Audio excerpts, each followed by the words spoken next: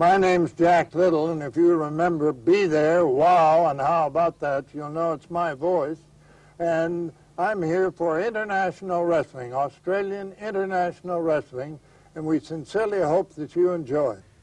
The one and only Jack Little, the doyen of wrestling. Well, it seems you've lapped up the first 3 volumes from the archives of Channel 9. Well, we found more, plenty more, in fact. Are you ready to rumble? We got the beasts waiting. Tojo, Killer Karl Kox, Waldo von Erich, and Brute Bernard, and a few good guys as well.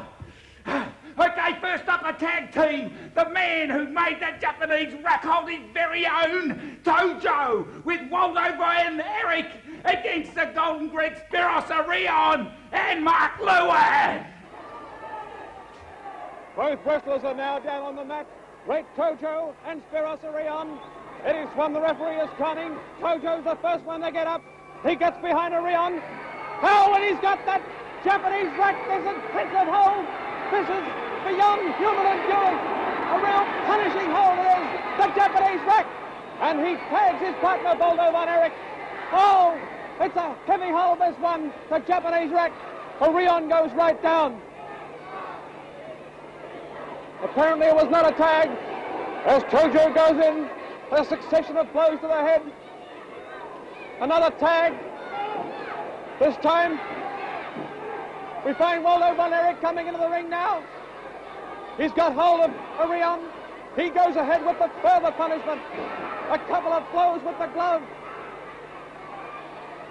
Spiros, Eddie Swan speaking to, he appears to be loading his glove somewhat. Eddie Swan checking it.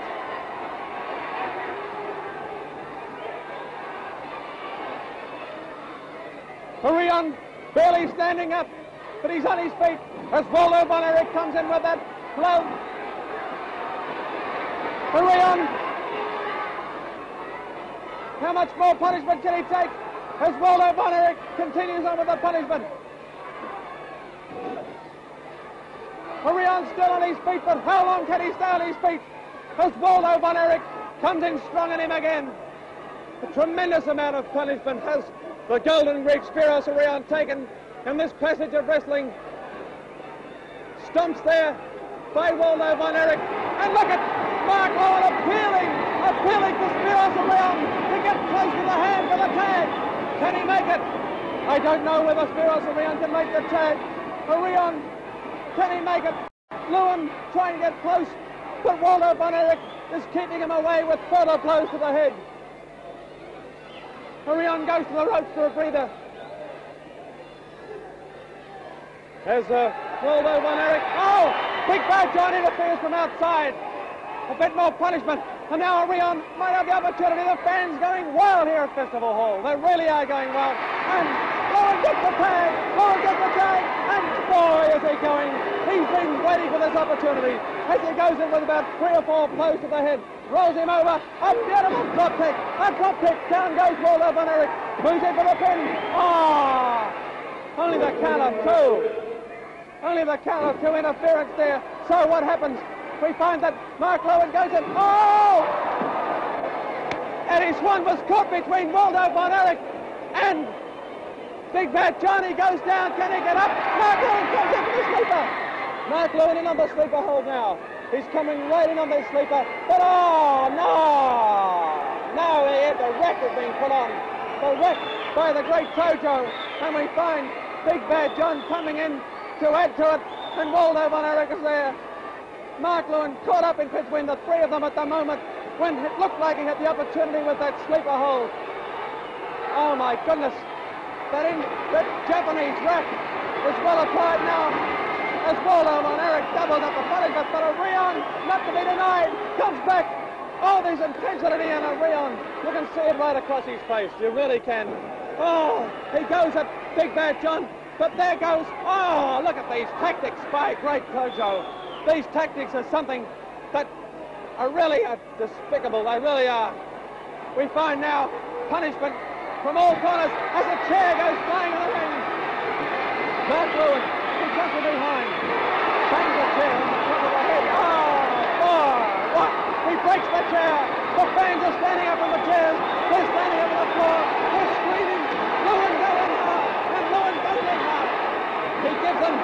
treatment. He really gives him the treatment. He's going in with those chairs, banging in hard, coming in hard. He says, yes, the fans are screaming. They give it to you. Why don't you give it to them? And that's exactly what Mark Lewin is doing as he comes in with a broken chair. Eddie Swan is still down. He's been down for the last minute and a half or so. He's getting up somewhat dazed. He's looking around past Spiros, Arion and Mark Lewin saying, come back. We want to continue with the match. And what's happened? Oh, he stumbled over again. What's happened? He's calling to the timekeeper. He's disqualified Mark Lewin and Spiros Arion, a disqualification.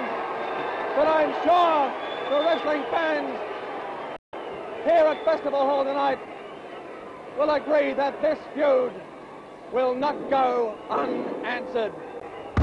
Okay, kids, put down the furniture. They make the chairs to last these days. One of my very favourites, a man who I modelled my sporting career on, the one and only Brute Bernard. He's pitted against Killer Karl Kox. Kox throws Bernard into the ropes, and as he came off, he hit him with an elbow, and down went Brute Bernard. Kox on top of him, covers him. 1, 2, but Kox lifted Bernard up. Kox could have got the 3. Listen to the crowd here at Festival Hall as Kox grabs Bernard, picks him up, and body slams him. Down goes Brute Bernard. Killer Karl Kox coming in with an elbow smash again as he drops down with an elbow right across the neck and throat. Fans going wild here at Festival Hall. Kox climbing up the ring onto the top rope, and he dives, but Bernard has rolled out of the way. Bernard had rolled out of the way on the instruction of Bobby Shane. Kox is out after Shane. He follows him up the aisle. Brute Bernard is left in the ring, and the referee has raised the hand of Brute Bernard because Killer Karl Kox jumped from the top rope. There's the bell. Kox coming back into the ring now. Brute Bernard is there, still recovering from a severe pounding he's taken from Kox. A kick to the midsection, another kick by Kox. He goes in after Bernard. He grabs Bernard, the brainbuster. Up he goes, high in the air, and crash down he came. And Brute Bernard doesn't know what land he's in. He's fallen through the ropes. He hasn't a clue where he is. Bernard has gone out. He's fallen out and staggered through the crowd. Kox is out after him now. Bernard has gone wild. He's pulling chairs around out in the bleachers, and Kox is out after him. Try to follow them through the thickness of the crowd on the far side. That's Bernard and Kox. Kox has caught up with him again on the far side, and they're into it, hammer and tong. The ushers trying to break them up. Everyone trying to separate them. Kox is out after Bernard. Right to the top deck of Festival Hall goes Killer Karl Kox in hot pursuit of Brute Bernard as they go right to the top of the stadium here at Festival Hall. Crowd standing at their feet as you can hear the noise as up in the far bleachers Bernard and Kox are fighting on through the bleachers. There's police and the ushers trying to separate them, and the crowd standing right around ringside on every vantage point to see right up to the back of Festival Hall. Killer Karl Kox climbing to the top rope. Referee Tony Marino warning Kox that is breaking the rules. He cannot come off the top rope, and he comes down. A kick to the midsection by Kox. One to the head by Kox of Brute Bernard. Bernard swings wildly and misses. Kox again. Bernard dives in on top of him. Kox into the ropes goes Bernard. A backdrop. Over goes Bernard. Bernard play from an elbow smash, and Kox went right through the canvas with it. Killer Karl Kox and Brute Bernard. One to the head to go on with by Brute Bernard now. Bernard grabbing a handful of hair, taking Kox. Now he pushes him back on the ropes, coming off for the kick, and he hits him with the boot right to the side of the head, covers him. Marino in 1, 2, only the count of 2. Tony Marino, the referee,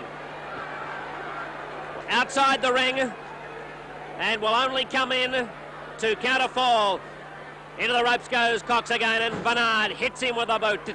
Bernard covers him, Marino in like a flash. 1, 2, and Kox has kicked out, but Brute Bernard landed right on top of the referee. Bernard's gone mad. He's looked at Tony Marino. He's got that look in his eye, and crash down goes Marino. Tony Marino, the referee, down. Kox stays on the far side of the ring, and Bernard has forgot all about Kox. He's going in after the referee, and this is why you can't get referees. They have no regard for them, and he's just pounded Tony Marino into the far side of the ring. Now it's Kox and Bernard. At it again. Kox on his knees, down goes Bernard. Tony Marino down. Being dragged out of the ring. Now, into the rope he goes, and coming off Bernard, hit by an elbow smash, and down goes Brute Bernard. Kox in again, fans urging for the brainbuster. Kox looks upward to light. He does. He says, righto, here it comes, and crash! Down he goes with a brainbuster to the applaudance of the crowd here at Festival Hall. Kox stomping to the midsection. Referee's out of the way, so Kox goes at it again. Onto the top rope as he dives down to the midsection, and he covers Bernard. But there's no referee then. Mario Milano seizing the position, comes in, 1, 2, 3. Milano out of the crowd. He counts to 3. He raises Killer Karl Kox's hand. Look at Bernard. He's fallen through the ropes. He's dazed. Bernard doesn't know where he is or what day it is. He's stranded between the ropes. Milano helping Killer Karl Kox. Bernard dazed on the other side. Here's Cyclone Negro coming in from behind with a knee right in the back of Milano. And now Cyclone Negro, a free-for-all. Cyclone Negro, Mario Milano, Killer Karl Kox, Brute Bernard. And they're going hammer and tong, tooth and nail. Bernard goes out between the ropes. Negro hit by a forearm jolt. He goes out between the ropes. Milano says to Killer Karl Kox, let's go after them. And you can hear the fans scream. Off into the night they go. Over chairs, tables, right across through the Festival Hall.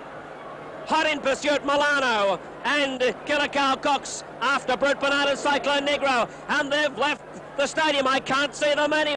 Just beautiful to watch. Poetry in motion. Time for the feathers to fly in this piece of vintage action from the late 60s on Channel 9. We've got George Barnes against Cheap Billy White Wolf. Oh! Well, order's almost restored, but getting into the ring from Balmain in Sydney is up the Tigers, George Barnes. And coming in from Oklahoma at 18-4 is Chief Billy White Wolf.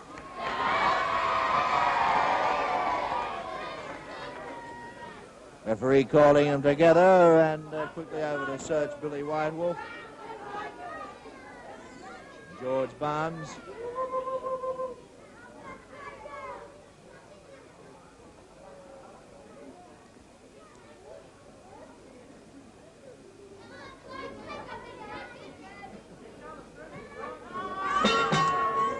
Whoa! George Barnes straight into Billy White Wolf.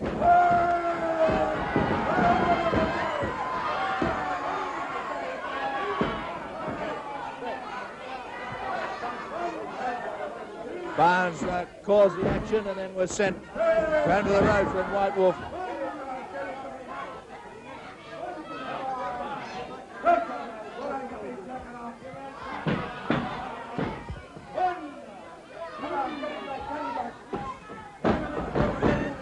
Back goes George Barnes into the corner as White Wolf comes in after him.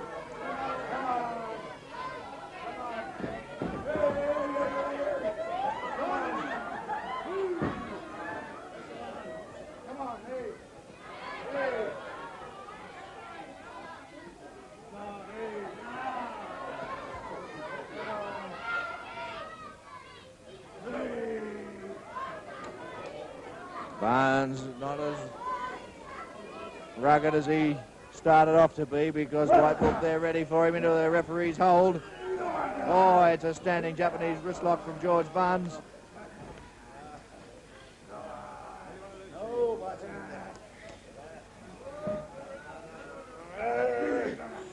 Returned by White Wolf, who also has a wrist lock now on Barnes, and Barnes rips himself nicely, throws, takes down Billy White Wolf. Still retaining the wrist lock.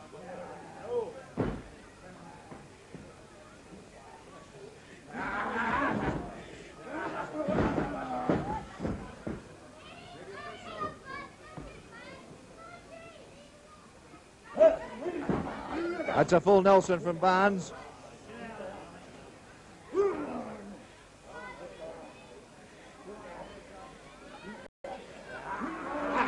And no, Nice go behind by White Wolf, who comes over with a flying mare on Barnes, a chin lock.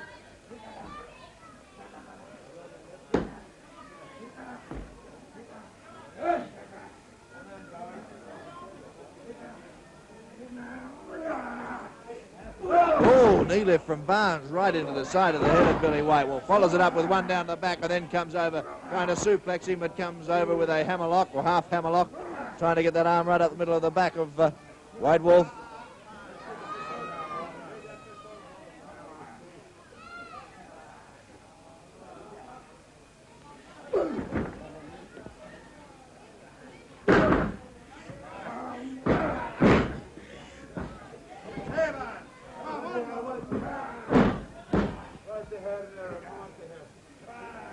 Barnes with the side headlock on Billy White Wolf.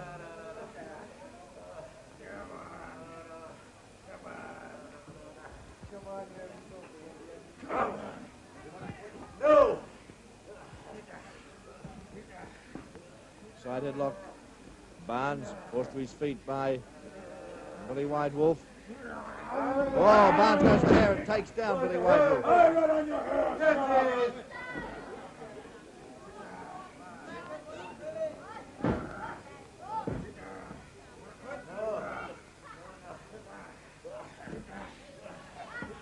Barnes again. Barnes holding on like vice. The side headlock pushed away by White Wolf. With the shoulder. Barnes knocking White Wolf the canvas over the top. And it's White Wolf. Oh, picks up and black slams heavily George Barnes. Over the top he comes too. Pushed away by George Barnes. And they come again. It's a hip throw from Barnes. And over the top comes up, lifts up. White Wolf comes down underneath with the elbow right to the stand. Pounds into the side of the head again. He picks up White Wolf. Slams White Wolf. Goes down after him. And then comes Barnes. Down comes shoulder drop from Barnes, picks up Billy White Wolf again.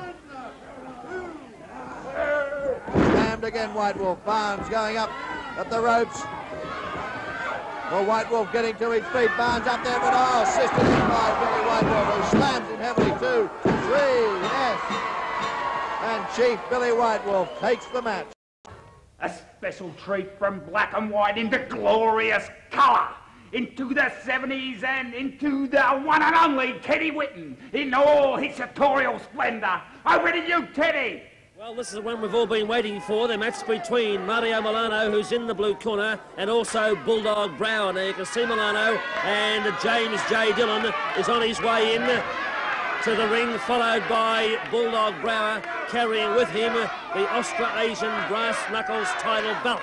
Walking over towards his studio audience is Bulldog Brower, walking up the stairs now, and James J.Dillion, a very excited James J.Dillion, gets up on the apron of the ring as we move over now with the Brass Knuckles title belt that Dillon has in his keeping, and introducing to you in the red corner, it is the Austro-Asian Brass Knuckles title holder, Bulldog Brower. His opponent in the blue corner, a part holder of the Austro-Asian tag team title with Larry O'Day, it's Mario Milano.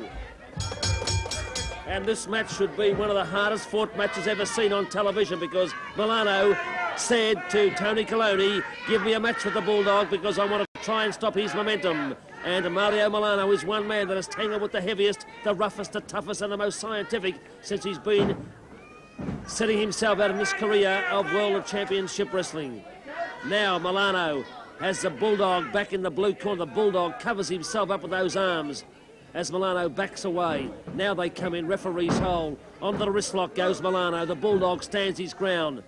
Milano forced back onto the ropes as the Bulldog. This time, there he goes. The big punches by the Bulldog, forcing Milano down onto his knees. And the Bulldog fights tough. He fights mean. And I can recall King Curtis saying he's fought him in Bulldog territory here in Australia, in bar brawls, street brawls, dark alleys, all over the world. And believe you me, he is a tough character, an animal when he gets inside that ring, if you can call him that. And when you look at his face, when he starts throwing those punches, no wonder they call him the Bulldog.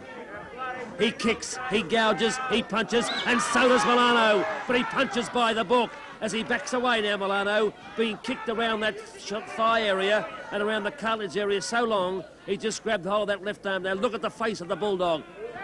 Oh, and you can hear that from here, right on the bugle that went, and a headbutt by Mario Milano. Side headlock and a punch to the mouth again by Mario Milano. Works on the wrist, but Bulldog goes downstairs, upstairs with a forearm. This is a match, a beautiful match of real tough courage shown here by both men as Milano hits the canvas again. Bulldog accompanies him down there. The referee goes down. One leg on the ropes by the Bulldog.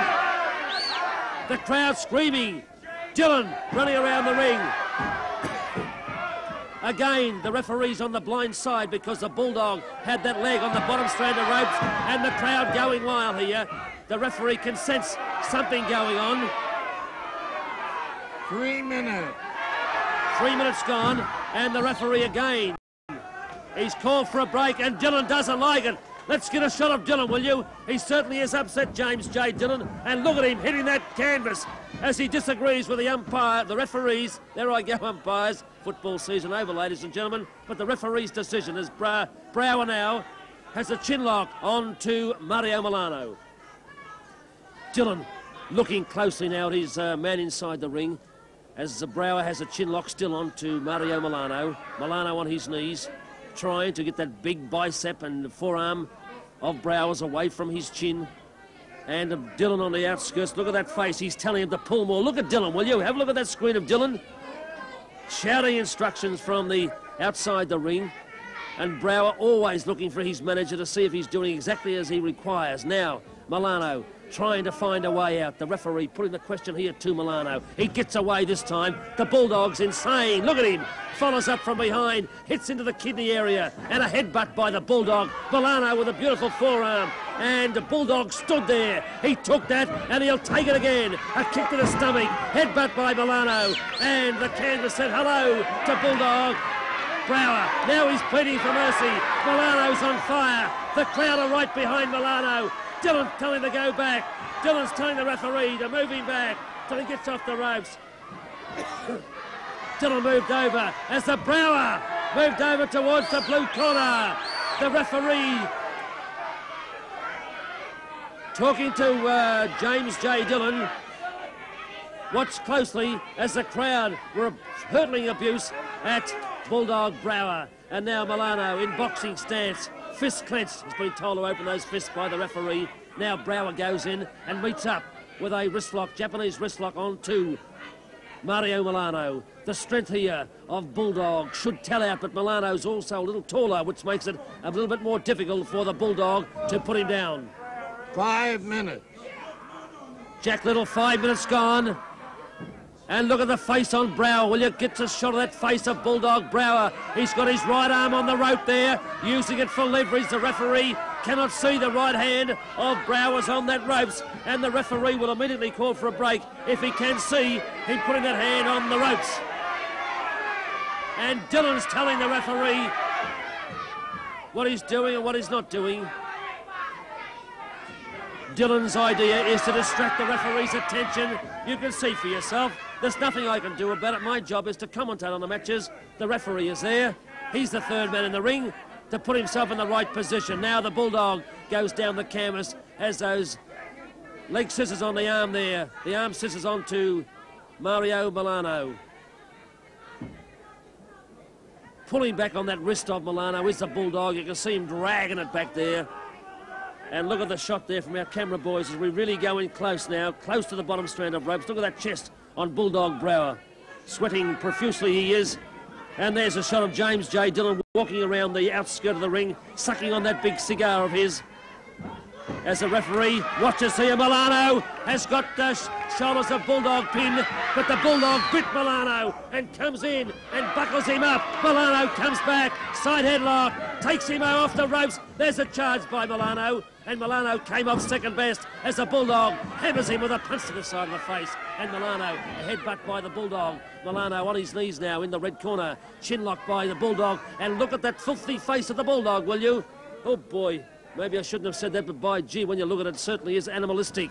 The Bulldog Brower said it's Bulldog country here in Australia. Ask the bum! Ask the bum. And Dillon said, ask him, ask him. The referee puts the question now to Mario Milano, but it's a negative from Milano. Can Milano come out of this? Look at the right arm of Milano, will you? It's shaking, quivering. Oh, and he's bit the ear of Milano. Brower got the ear of Milano right between those teeth. And Milano has got to come out of this somehow. And there goes the Bulldog again onto that ear of Milano. Milano now tries to come out of this, clenches the fist. The Bulldog said no, but he throws a forearm and another one, and the Bulldog takes him down by pulling on the trunks of Mario Milano. They're at centre ring, and what a match this has been on World Championship Wrestling. 8 minutes, 8 minutes. 8 minute mark we've been going now, as Bulldog Brower has Milano on his back, centre ring. One of the toughest and roughest matches I've ever called on World Championship Wrestling. That Bulldog, he doesn't care how he wins. And boy, has he psyched himself up for the big match this coming week with the Australasian heavyweight wrestling champ in Ronnie Miller. And Miller, okay, he knows what it's all about. He can see the tactics used by Dillon, also Brower. He'll be ready. He's taken 2 on today, defeated them both. And there's no doubt in my mind the Australian champ will be still there when the chips are flying this coming week. And look at that kick, and another foot stomp by the Brower, and another one to Milano, who rolls around the canvas towards the red corner. Arm locked by the Brower, but he's pleading for mercy for Milano. Don't hold it, Milano. Throw it, will you? And he throws it. Good on you, boy. In he goes again. I shouldn't be as biased as what I am, but there's a headbutt from Bulldog Brower. I hate to see Loudmouth get up there and plead for mercy. Look at him, there he goes again. Now Milano pushes the referee away as the Bulldog goes back into the red corner, and he said no fist. Dillon jumped up to the apron, and coming in from behind now is the Bulldog, and the crowd can sense something foul going on here from Brower as he moves in towards Milano. Milano takes him by the head, and look at that for a headbutt. Boy, it was a ripper. He stands his ground, the Bulldog. He won't go down. And Milano comes back, hits him with a forearm. This time he's down, and Milano goes with him. Body press. How unlucky can you be, Mario? As he lays a fist here, ready to put him down. But he's got one leg over the ropes to Bulldog, and the referee said break. There's a foot stomp by Milano, and he goes down again. And the Bulldog really in trouble here now as Milano looks to be finishing a lot stronger. Rolls the wrist around. Only time will tell. Bulldog put into the whip by the... Oh, he goes up over the top of the second turnbuckle and pleads here. He's covering up. The Bulldog's covering up. Suplex by Milano. Rolls him over. The count of 2 by the referee. Milano now. Unlucky on 2 occasions. Comes in now. He's got a forward chancery here on 2. Bulldog Brower, Milano, taller of the 2. Bulldog heavier. Milano now. Can he finish? Can he finish on from this position he's in? The time, Jack. 10 minutes. 10 minutes we've been going in this match. And this is an extended time limit match. 1 fall, 15 minutes. Extended time limit. Now the referee calls for a break because the legs of Bulldog Brower are underneath the bottom strand of ropes.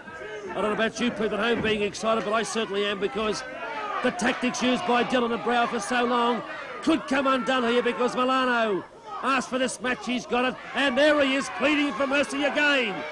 Have you ever seen anything like it before in your life? It's easy to talk than to get up there and give the action, as Milano is proving now that he is as strong as any of them. And look at him go, laying those punches on, and a headbutt by Milano. And there goes the groggy Brower back, punching into midair, and that's a buckle-up job by Milano, and a high knee lift by Milano. Brower back to his feet, side headlock, and a biff to the beak by Milano. And Brower, this could be the finish of him. Hope you're watching this, Ronnie Miller. This is the action you've got to give him next week, as we see the abdominal stretch now by Milano. The abdominal stretch. Can the Bulldog come out of it? Yes, he has. Oh, boy. 11 and a half minutes. You heard it from Jack Little, 11 and a half minutes. Coming in from behind now is Milano. On to the Bulldog. He takes him now over, rolls him around, hits him to the canvas. 2. Oh, close. That hand was halfway down.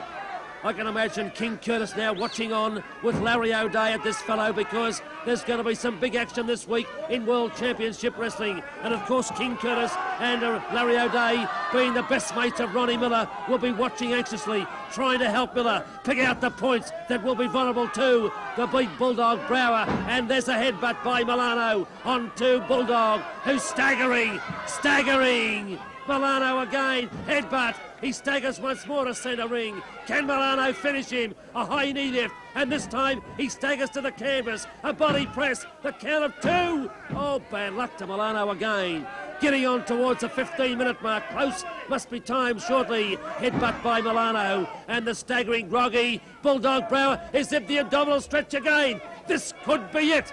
Dillon on the outskirts of the ring watches. Hello! Oh, the referee has pulled Phillips in with him. He's pulled the referee in and allowing Milano to release the abdominal stretch. The referee is out, and from the second strand, the Bulldog flies through the air. A big knee drop to the back of the neck onto Mario Milano. The referee's out. What's going to happen here? What a sensation.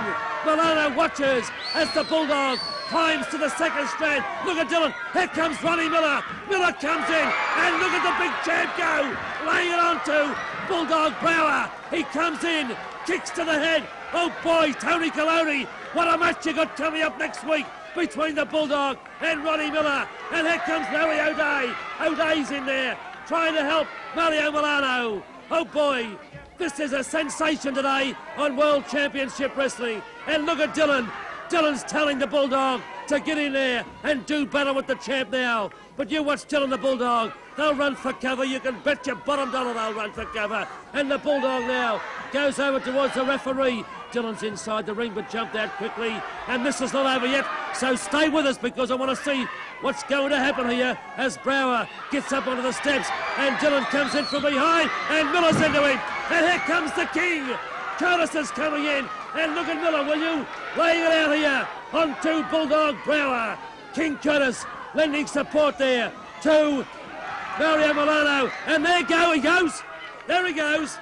They're going to the dressing rooms. There they go. Dillon's had enough. And still in the ring is Ronnie Miller, who came to lend support to the referee. I'll ask the referee. Disqualification, ref, was it?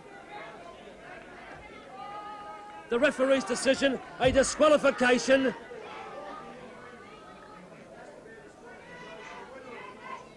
The winner of the match, Mario Milano, with a disqualification against Bulldog Brower. One for 10 minutes. Introducing to you in the red corner, Kid Hardy. His opponent in the blue corner, Larry O'Day. Your referee is Rob Phillips. And the bell to get the match underway. They meet at centre ring with a referee's hold, and O'Day forces Kid Hardy back onto the ropes, and Phillips, the referee, the third man in the ring, calls for a clean break, and they break cleanly. O'Day comes from behind with a full Nelson now onto Kid Hardy. And a strong man is this Larry O'Day. You can see a great shot there from our camera boys as we're really in close to them. Kid Hardy goes down and takes Larry O'Day over with an arm drag there and puts him down to canvas. Good move by Kid Hardy because Larry O'Day certainly would be the stronger of the two.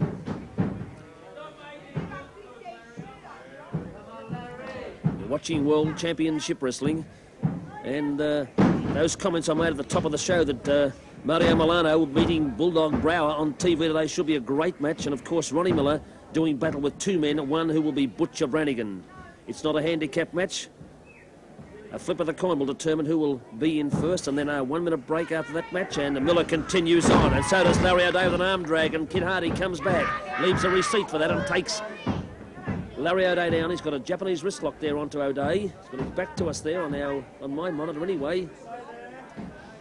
This time O'Day comes back to centre ring. This time O'Day takes him over with an arm drag again, and O'Day comes out with a hammerlock, but under the bottom strand of ropes onto the Hardy, and the referee once more calls for a clean break. Back again to centre ring. The referee moves in, not having had much to do so far, the referee. Hardy comes out again with a Japanese wrist lock on to Larry O'Day. With the legs outstretched, Hardy, a little smaller in height than O'Day, of course. O'Day takes him down, leg trips him, comes up with a leg lock now onto Kid Hardy.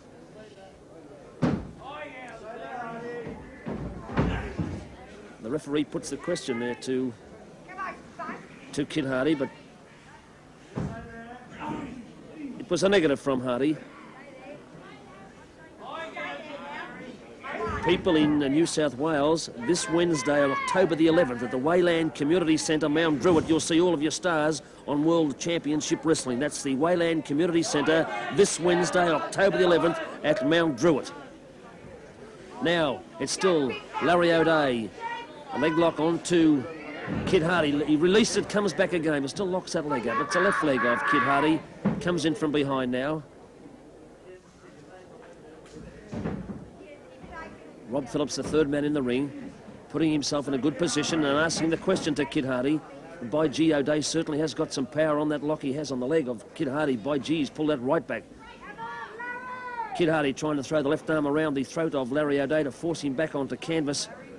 Gets the arm close to the forehead, but can't get it down around the throat. This time he gets it down. Will O'Day release the grip on that leg? He has. He comes out of it now, Kid Hardy. That was a test of strength from Kid Hardy there with Larry O'Day. And now he comes back with a chin lock on to Larry O'Day. On the defence 1 minute, attacking the next is Hardy, and O'Day, not to be outdone, thinking all the time, and comes out again, works back on that leg. And look at the big fella go, will you? And again, the referee hits down to the canvas and puts the question to Kid Hardy. I've said it before and I say it again. You watch these matches and you see a wrestler attack one certain part of the body, works on it to weaken that particular part of the body. And O'Day is doing just that on that leg lock he has on to Kid Hardy. But Hardy's taken him over to the ropes, and the referee once more interferes and calls for a clean break. O'Day, he breaks clean. Kid Hardy jumps up to his feet. You can see Hardy limping a little bit on that leg now, trying to get the circulation going back into the leg where Larry O'Day has been working on it. O'Day's around, following up his opponent now, making the move. He takes the fingers, and O'Day is quite surprised by the move there of Kid Hardy. And O'Day has gone down there now to canvas. The referee hits the canvas with O'Day, checking to see if those shoulders have not been pinned. I mentioned to you about Wayland this coming Wednesday, and people in Victoria at the Horsham Town Hall on the 18th of this month, and the Ballarat Civic Hall on the 19th. So people in Victoria and the country areas, look forward to seeing you at Horsham Town Hall the 18th of October for all your World Championship stars, and Civic Hall Ballarat on the 19th of October. But it's O'Day now, again under the bottom strand of ropes with his feet, and the referee jumps in and calls for another break. They meet up at centre ring again. O'Day has that determined look on his face, and Kid Hardy watches in surprise as O'Day, it's inside step over toe hold he put onto Kid Hardy then, but he hit canvas with him also. And again the referee puts the question to Hardy. The right shoulder's not on the canvas. Kid Hardy tries to throw that right arm around the throat of Larry O'Day. O'Day still applying plenty of pressure to that left leg. It's a matter of Kid Hardy being able to put up with pain, and there's a big elbow from Larry O'Day, forcing that arm to come away from his head. And again, you can see that Kid Hardy is suffering quite a bit of pain here from O'Day's strength onto that left leg. The referee raises the right arm. He hasn't tapped the canvas as yet. Goes down, checks it out once. Moves around towards the bottom strand of ropes, and the referee again taps O'Day, asked him to release the grip because his leg is under the bottom strand of ropes. And one thing you'll notice with O'Day, he will break clean when asked to by the referee. The point is, will Kid Hardy break clean? He backs away. Yes, he has. Both to their feet very quickly. Referee Phillips interferes, jumps in between them, and calls from the wrestle on. Centre ring, referee's hold.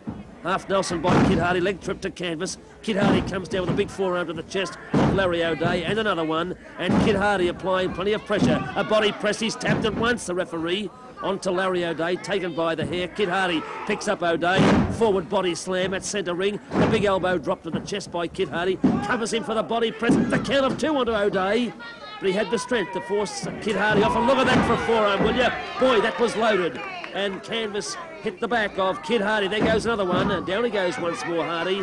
And Hardy this time is showing the effects of this hard battle he's had with Larry O'Day. A suplex, a vertical suplex. Down goes Kid Hardy. Body press. That's it! A beautiful vertical suplex by Larry O'Day, giving him the win of their first match today on World Championship Wrestling. Enough of the colour. It's making my eyes water. Let's go back to the zoo. Back to the animals. It's time for the cage.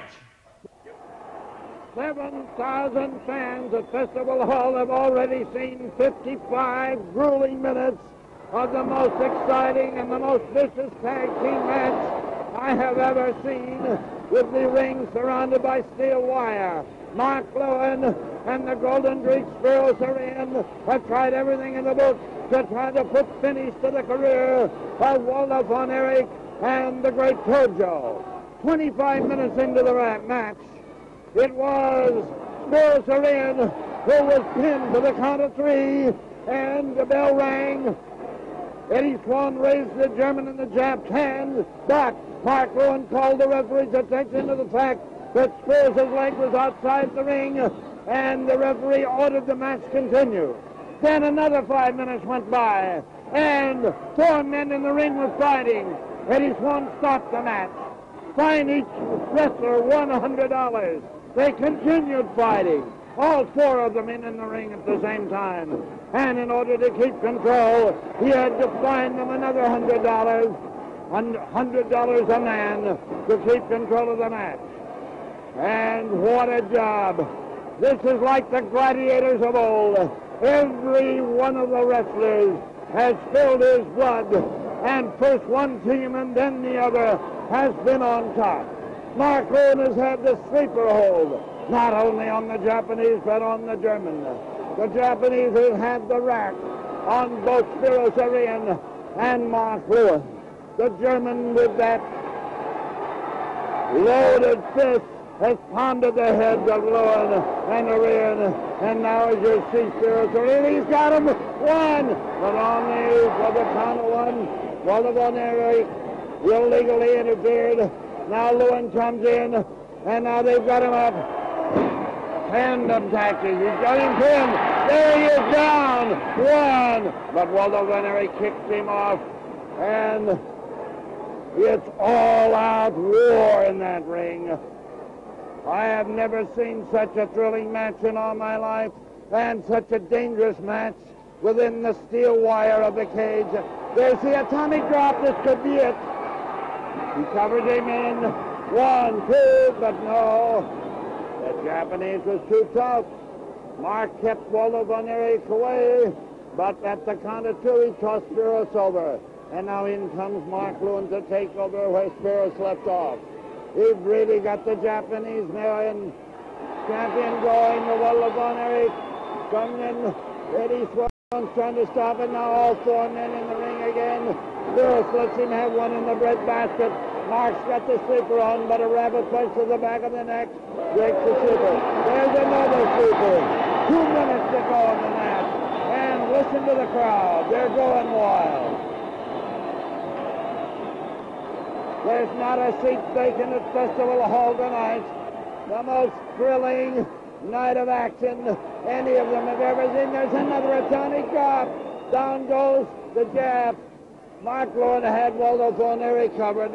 I wouldn't be Eddie Swan for all the rice in China.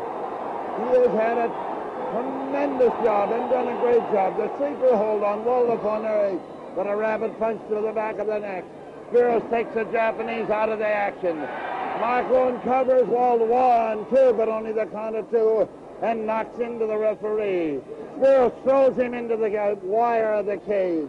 Mark Lewin goes up to come in on Waldo. A beautiful drop kick right to the head. Hit him right on the chin. 1, 2, but the Japanese kicked him off at the count of 2. 1 minute to go. Oh, I've never seen anything like it in all of my life, in all my career as a commentator. It's a sleeper hold.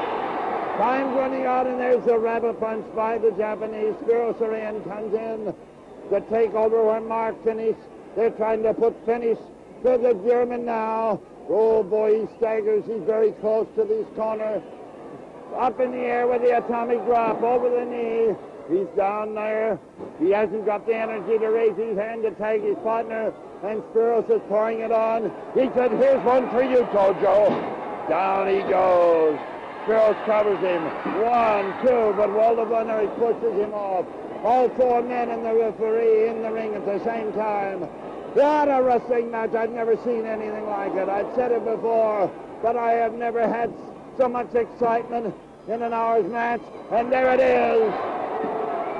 Yes, the match is over, but the battle isn't over. There's no question about it. Nothing has yet been settled. Mark Lewin's asking for 5 minutes more. Mark, I'm with you. The fans at Festival Hall are with you, and so are all the fans at home. but it's against the rules of the National Wrestling Alliance. He asked for 5 more minutes. Eddie Swan knows better. He said it's impossible, and now he smacked Big Bad John. But there's no way possible that any time, extra time can be given under the rules. He wants 5 more minutes, Mark. You can't blame them. They have fought their hearts out for you, the wrestling fans, to try to put finish to the Jap and the German. What a night at Festival Hall. Wonderful stuff. Now for one of the greats, the bloke who lived up to his name, Big Bad John. And does he give this bloke a tickle along? Well, from Greece, coming in at 16 stone 1 pound, is Dandos, and his opponent from Hassard in the hills of Kentucky, the general himself, the warlord, at 21 stone 6 pounds, Big Bad John.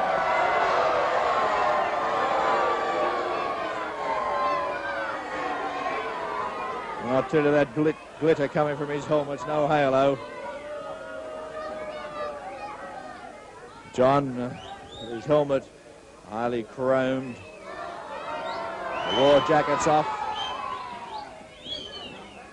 Give John time, or should I give him time? He gives no one else time. Get underway with the match.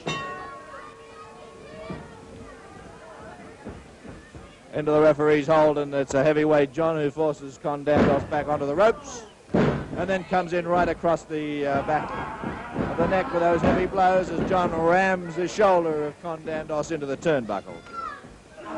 Knee lift by Big Bad John.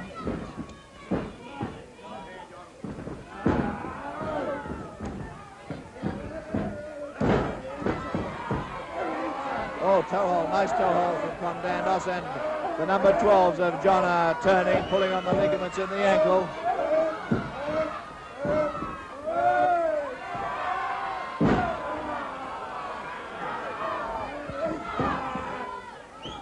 Oh, pushed away, Big Bad John pushing away Dandos coming back, live wire grabbing at the other ankle of John, then coming over the top.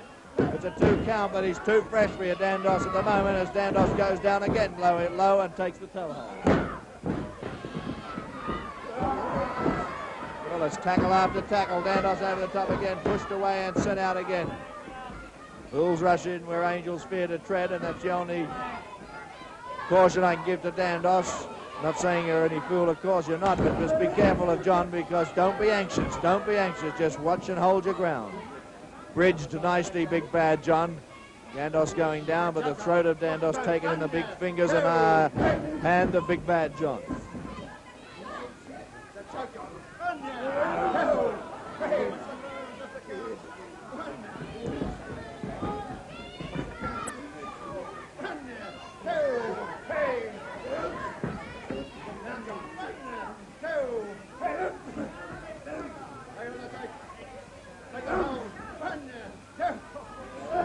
Oh, Dandos pulls himself right up to try and take the weight and puts a body scissors on Big Bad John, but John has his shoulders pressed down as he holds around the neck area of Dandos.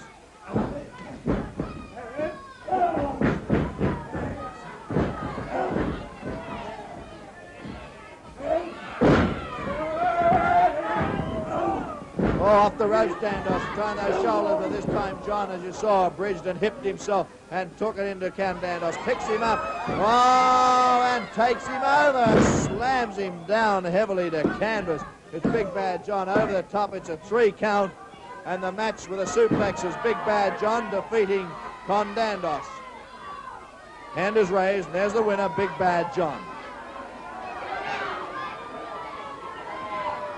Dandos down and down in a sick and sorry state.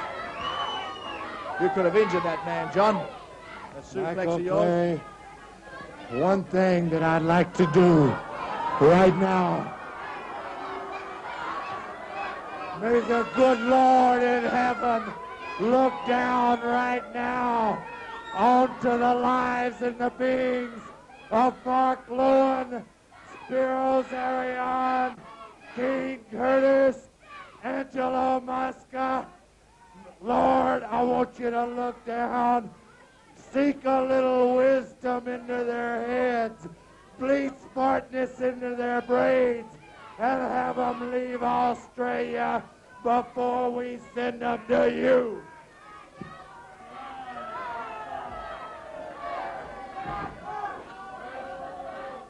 I even feel sick having to hold the same microphone as a thing like that. And see words like that coming out of the mouth of Big Bad John. You little beauty, Big Bad, one of the greats, next some mayhem, near enough to bloody murder. In fact, it started off slowly too. Mark Lewin against the blob-like Abdullah The Butcher. This one between Abdullah The Butcher and from the ghettos of New York, Mark Lewin. Outside the ring, the manager, Big Bad John, with his helmet and his cane, but also representing the People's Army to keep Big Bad John from interfering with that cane, is King Curtis, the king himself. Look at Abdullah go down. Lewin comes down, stomps him in the middle of the stomach. Curtis is outside with the People's Army's weapon, a bat, in case Big Bad John wants to interfere at all with that cane outside the ring. But so far there's been no interference. It's just been a battle with everything in. There's a sleeper. Mark Lewin's got the sleeper on Abdullah The Butcher. He has a sleeper hold. Big Bad John's getting up on the apron of the ring, but Eddie Swan makes him get down. Curtis way out of sight, out of range of the camera, has that bat, and he waved it in the air. And Big Bad John got the message and did not interfere. A beautiful drop kick by Mark Lewin. There's another one. But Abdullah The Butcher, oh, he missed that drop kick. I started to say Abdullah took that punishment to those drop kicks. This has been a real war. There's a headbutt now. Big Bad John is up on the apron of the ring, and he's got his head tied in the ropes. And it's 2 against 1, and John lets him have one to the midsection. He's got him now in there, and Mark Lewin is writhing on the canvas. He holds Curtis down though, Big Bad John. Abdullah The Butcher comes in with the butcher's axe, and now he's holding Lewin, and there's the butcher's axe coming down on Mark Lewin. But here comes Sheik Wadi Ayoub, and then he comes. A smash to the side of the head to Big Bad John. He headbutts Abdullah The Butcher. He's going wild. Another headbutt, another one. He's hammering it in there. Big Bad John comes up, boots him in the back. Curtis and Lewin are on the mat. Eddie Swan looking over at King Curtis. But Big Bad John now's got Wadi Ayoub down, and then comes the butcher's axe on Wadi Ayoub. And now Mark Lewin coming back and really pouring it in. King Curtis is wild. Big Bad John taking the full force. Abdullah The Butcher, the full force of Lewin's blows. Now it's 3 against 2, and that's what it should be against those 2 warmongers. Real mongrels, Abdullah The Butcher and Big Bad John. It has to go down in the record books as a disqualification, and Mark Lewin is the winner of this war in the record book. But believe me, the battle isn't over. Mark Lewin, King Curtis, and Wadi Ayoub are ready for a lot more fight. Bet the whole cast in the thick of things, just like we loved it. We started with Jack, let's finish with him. We introduce the final bout on our program. 2 falls out of 3, or until time runs out on our wrestling program. First, ladies and gentlemen, at 16 stone 7, I give you that very popular young Texan, Al Fredericks. His opponent, ladies and gentlemen, that rebel rabble-rouser from Atlanta, Georgia, who comes in at 17 stone 6, the one and only Ray Stevens.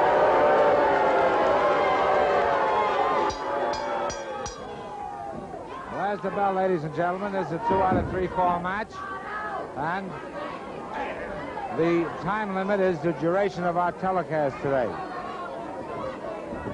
Ray Stevens with a side headlock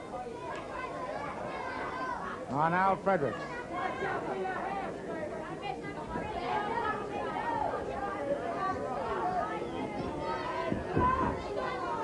Fredericks, very strong, has broken that headlock. Almost got an overhand wrist lock, but Fredericks is then caught by the hair, and now it's back in that headlock. Ray Stevens, very tricky. And Ray, of course, is the former champion, having lost the title to Dominic DeNucci, and Ray very anxious to win it back. Of course, Dominic is determined to keep that belt. Dominic is a great champion. Stevens continues the punishment on the side headlock. Referee Michael Hunt watches the action closely, and the rugged Ray Stevens putting more and more pressure on the headlock. Both men back in the ropes, and on the break, 2 punches by Stevens. There's a third one. Now it's a front headlock by Ray Stevens.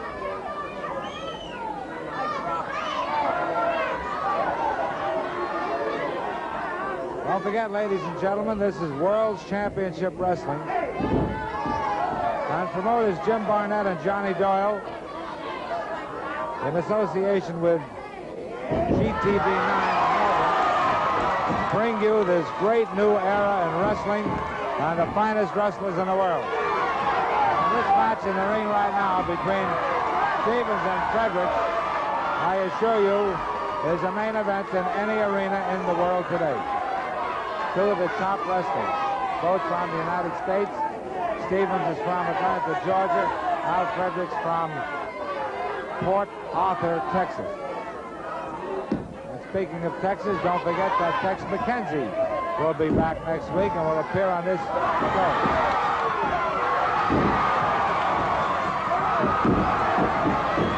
Fast exchange, and Fredericks winding up with an armbar hold on Ray Stevens.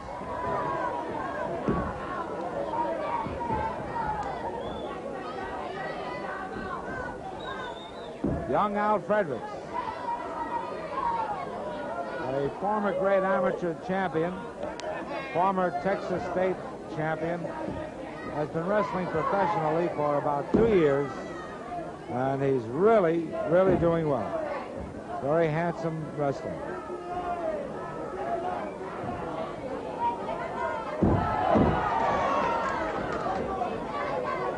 Fredericks punishing that arm of Ray Stevens.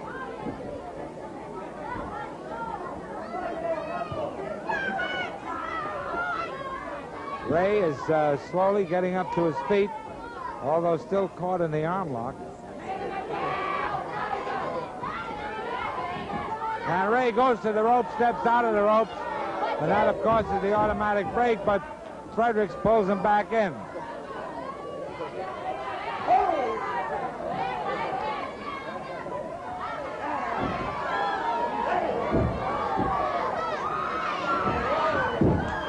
Kick to the chest by Ray Stevens.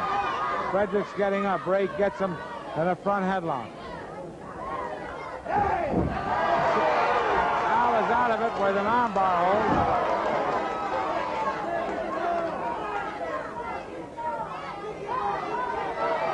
Al twisting that arm.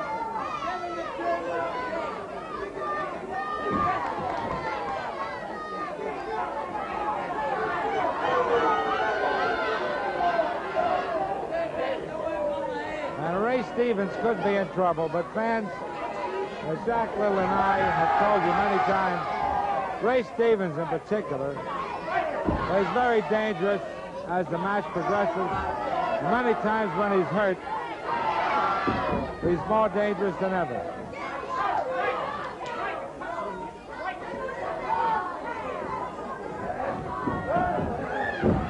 Fredericks propelled into the ropes, a vicious kick to the midsection. A big flying mare by Ray Stevens.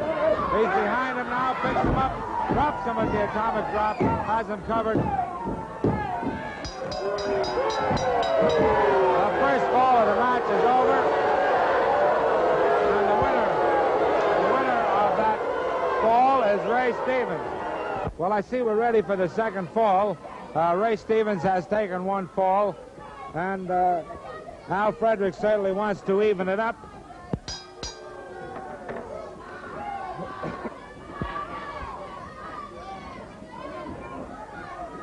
I would think that there are about 10 minutes remaining in the match. I'm checking with the timekeeper. There's just 10 minutes to go. 10 minutes to go in the telecast. That would give us about 7 minutes in the match. And if the match should end prior to that time, Johnny Doyle has a standby match ready.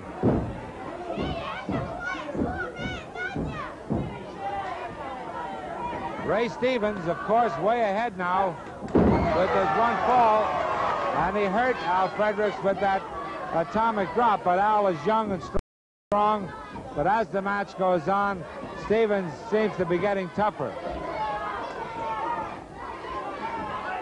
We're looking forward, of course, to seeing Dory Funk on the card soon, Tex McKenzie next week, and wait until you see Mitchell Arakawa. Al Fredericks backing Ray up, throws a punch, takes him up.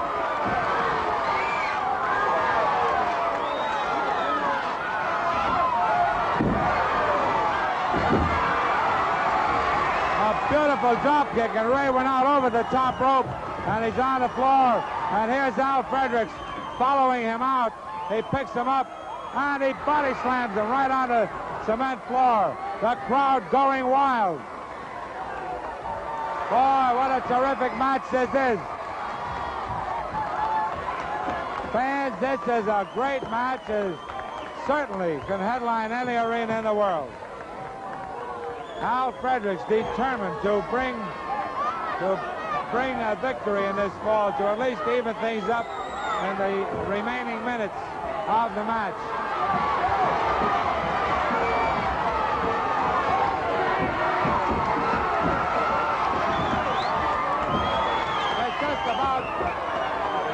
Just about 4 minutes to go in the match. Al Fredericks slammed. Oh, man! He crashed him into those ropes.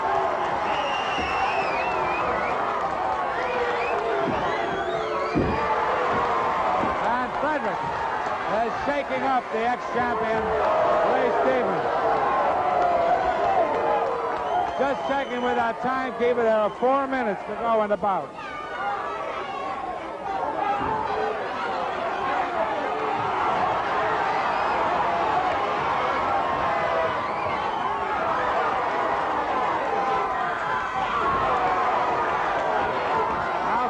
Throwing punches at Ray. Ray using his defensive tactic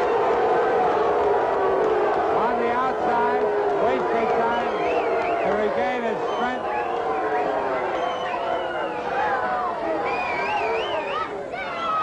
And all the time he's doing this, fans, Fredericks is becoming more and more eager.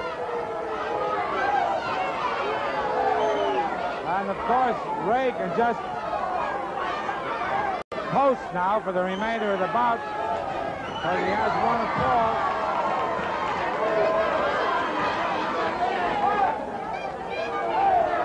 Three minutes to go in the match. Look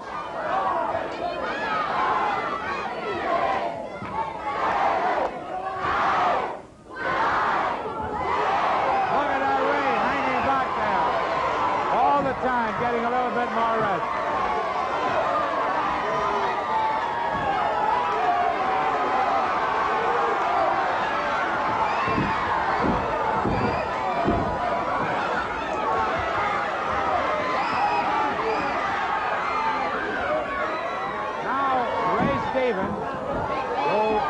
Took a little time on the outside and in the corner. Ray quickly recovered. Now he's working on Al Fredericks' face and eyes. A vicious kick to the face. And there's just 3 minutes remaining in the match. A correction on that time, fans. There's just 2 minutes and 10 seconds to go. 4 minutes remaining in the bout.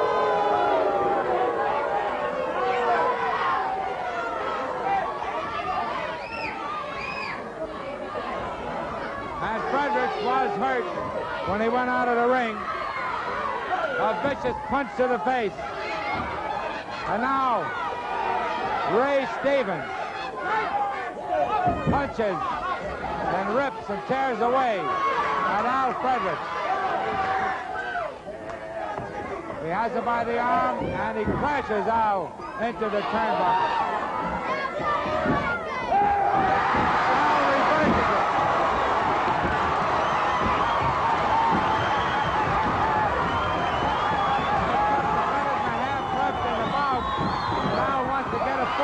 A tremendous backdrop. He's got him covered. 1, 2, and Stevens gets away.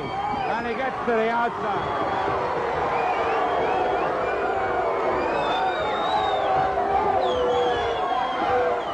Now there's just 1 minute to go. 1 minute remaining in the match.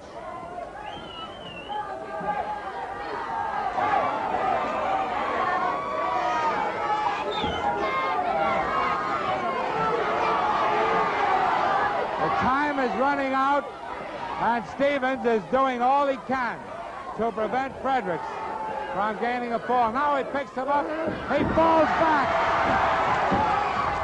A 2 count, and once again, Stevens getting away.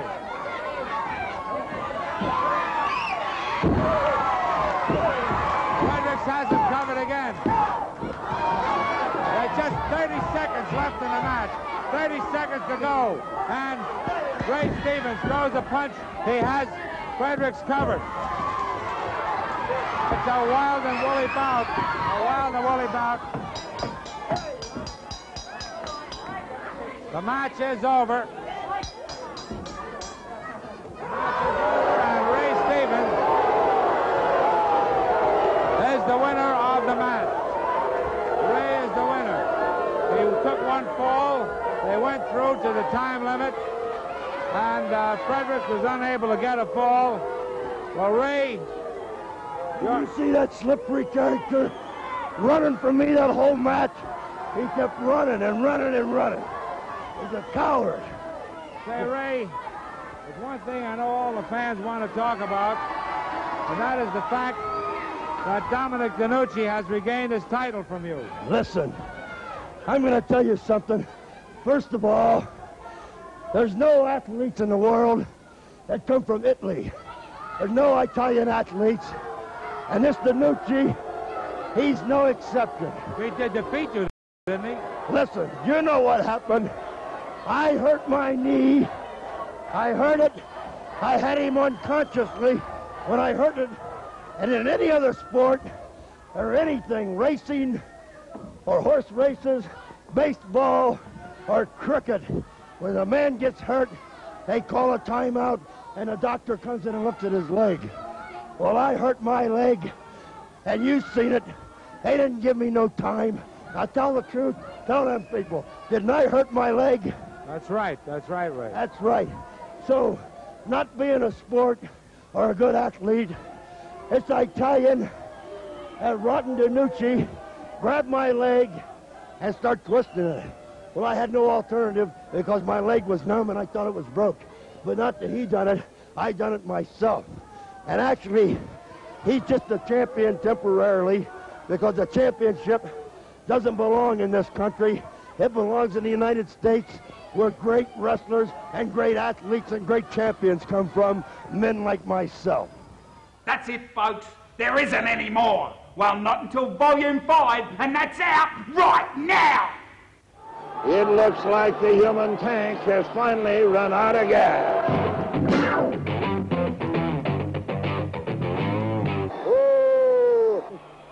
Oh, brother.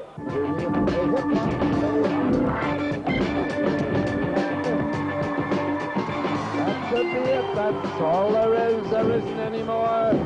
And you picked me up, and you hurt my neck, cut. We got a casualty list.